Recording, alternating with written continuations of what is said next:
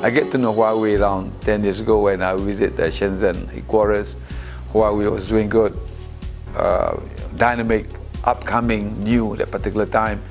And down now getting to meet Huawei again with your Ibrahim Liu as our faculty CEO for grad program, and the program was Seeds of the Futures for our students being trained in Huawei headquarters every year. And your labs, 15 labs that we have in our university is also helping us to understand the current technology. What more, you have your training center, global training center in Cyberjaya.